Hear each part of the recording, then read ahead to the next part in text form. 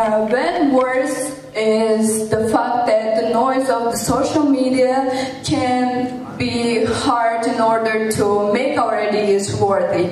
But personally for me, any idea is worth spreading, but it is dependent on us to make the idea worthy so that the people can follow our ideas and listen to us. That is all about ideas worth spreading.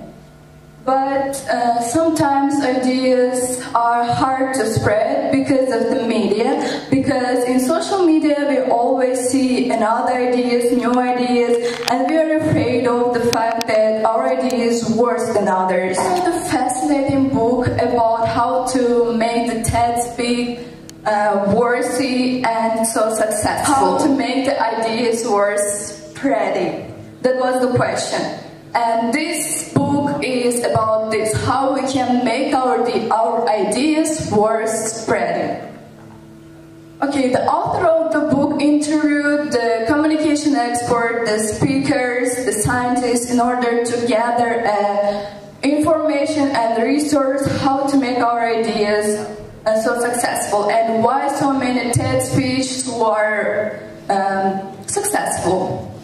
And the author came to the idea that the resource is our presentation skills, and we should improve our presentation skills and make it in a next level. And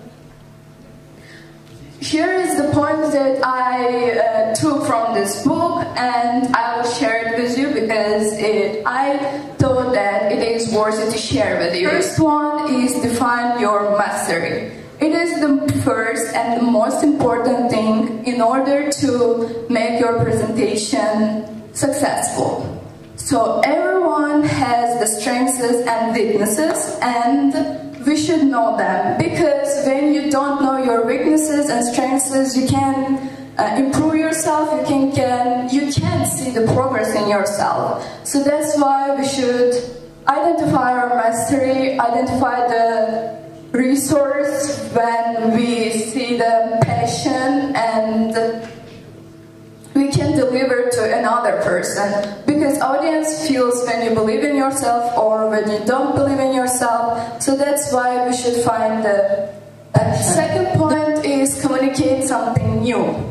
So people are bored from the things that we say again and again. So that's why we should say something new, or find a new approach to a presentation, to our speech. So that's why come up with some new ideas and deliver to your audience. Because a lot of people are bored. For example, when I come up to this scene, after 5 seconds, a lot of people are not listening to me because maybe they're bored. But you should find a way to make it interesting for them. After 5 seconds, whether your audience is listening to you or not.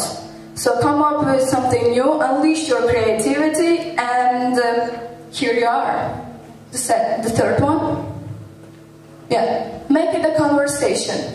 We've conditioned to deliver the information from the speaker to the audience, and there is no dialogue between us. I'm speaking and you're listening. But a great presentation is when a speaker is delivering an information directly to everyone, so that listeners are interested in you. Next.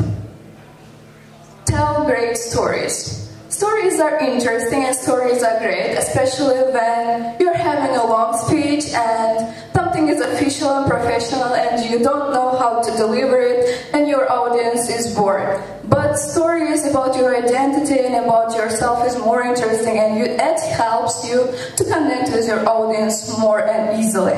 Because by this way your audience will see your identity and your personality. Well, next. And the last point is lighten up.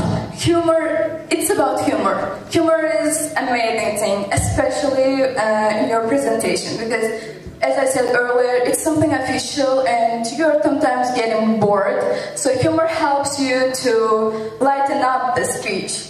And one more thing is be careful, because bad humor is worse than not having a humor at all. So you can say a bad humor and your audience will get it something bad. So that's why be careful. But we all love fun and we all love laughing. So that's why include a humor in your presentation and in your speech. Next. So thank you for your attention, and that's the end.